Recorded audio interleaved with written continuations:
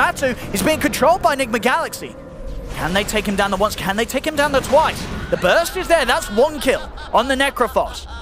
Mickey's not really in fighting shape, so he's completely isolated here, Matumbaman. There's Enigma Galaxy. They'll look to try and tackle him a second time. There's the control. They're going to have the damage to bring him down. Fada holding his position.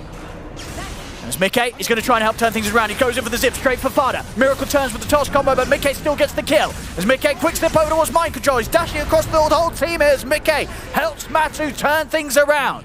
Just when it looked like Enigma Galaxy might find a way back in, Mickey also going to dodge that from Fada. Mickey is still alive. He's able to get another Vortex off. Ultra kill set up on Matu. No, he really wants it.